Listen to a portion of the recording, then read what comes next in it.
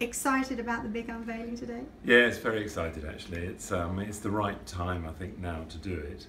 The maquettes has created and captured the composition that we wanted to get, and now it's the beginning of the making of the big sculpture, and we can photograph that safely as we're creating the clay work. A lot of thought has gone into it, obviously. Can you tell us a little bit about it? Yeah, it's a lovely process, because as the process moves from the design concept through to the maquette and then through to the big one, it changes and evolves as it works. So new ideas start to evolve, and there's subtle changes. The design will stay as it is, but the actual piece will have little bits of iconography in it, little secrets in it that will intrigue and fascinate people, and also draw people back, because there's too much to see and take in one go. Can you talk us through it a little bit? Yes, I certainly can. What we wanted to do was capture David in the period that he was when he appeared here in Aylesbury, and he created Ziggy Stardust and the Spiders from Mars here, which is a big deal really. But in doing so, we've got, in effect, a tribute sculpture, and we can then represent David's whole life, because this is a one-off piece. So what we've got as the main focus for the sculpture is the Ziggy Stardust figure himself. Leaping in the air, I wanted to create something that was unusual, something that's totally different from everybody else. And this represented that. I didn't want a figure standing with a microphone. From a distance, that looks like a busker, and everybody's got that, so it had to be something different. Looking at that figure from the future is David in his mid-40s in the blue suit tour. And again, I think he was at his most handsome there, so it helps the sculpture come together as a beautiful design. And then behind the sculpture itself is a montage of reliefs, really, that represent David's different incarnations, because he was constantly reinventing himself, and that mercurial quality to him was just too good an opportunity to miss. So it goes roughly in a kind of timeline running from the bottom of the sculpture to the top. We have the spider representing the Spiders of Mars. That's what David Bowie looked like when he was singing Space Oddity. There's Major Tom, sitting in his spacecraft, long since deceased actually, with the Earth and the Moon out of reach.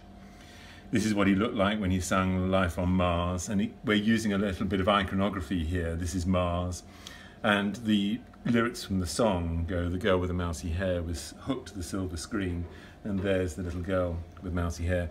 In fact, she was a teenager, so again this will be changed slightly as the whole project evolves. Here's Ziggy again, looking down at his next incarnation, which was Aladdin Sane, the iconographic lightning strike across his face, and then moving up. And what's happening here is we're moving up through generations, because I know that my PA, for example, who is 27, loves Labyrinth, and that's her thing. And so you'll find that people from different generations relate to David in different ways. So the Labyrinth figure, the Goblin King, is very important. Also, it's another part of David's whole career where he was not just a singer but an actor as well. Here's the clown Perrault from Ashes to Ashes, and again they're singing about Major Tom. So that space theme has run through the whole of David's career from the beginning to the end, really. So that ties the composition of the sculpture beautifully together, creating this story that makes total sense. This is from the face from the alien that he played in The Man That Fell to Earth. This is the Thin White Duke.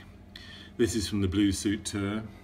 And tied into that is the Lazarus rocket, really, that which was the play he created at the end of his life.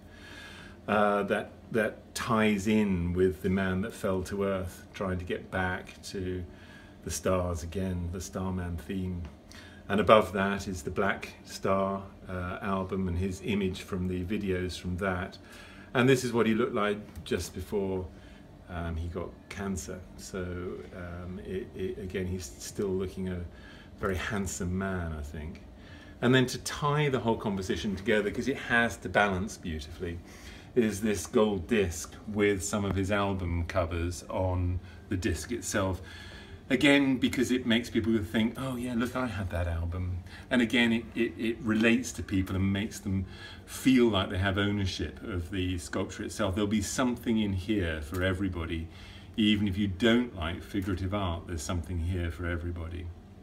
And then the final element, the fifth element down at the bottom, is a bronze sort of plaque really at the bottom that everything stands upon.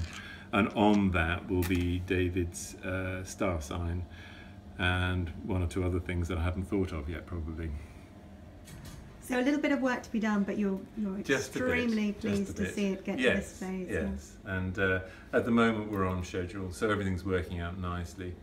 And I think this is the sort of fun part really, where it becomes a finalised design rather than still in a kind of concept stage.